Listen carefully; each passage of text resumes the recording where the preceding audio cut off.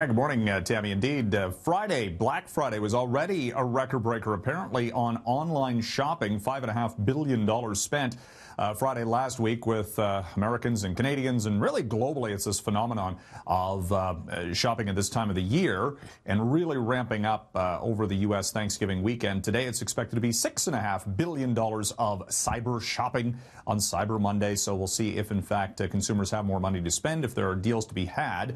We're already tracking shares of Amazon.com, which will probably see about a 50% increase in overall shopping spending over this today.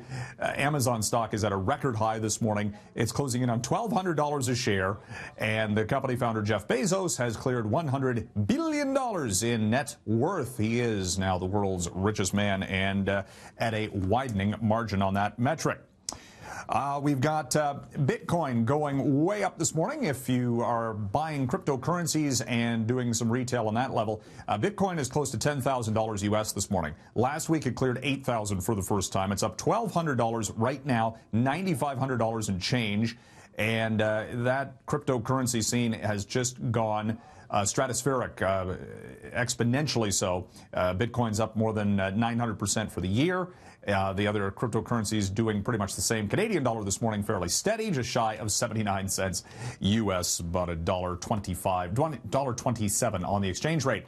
And a media takeover in the works stateside. The publisher, Time Inc., publisher of Time Magazine and Sports Illustrated, looking over a takeover bid from Meredith Corporation, which is a rival publisher of Better Homes and Gardens.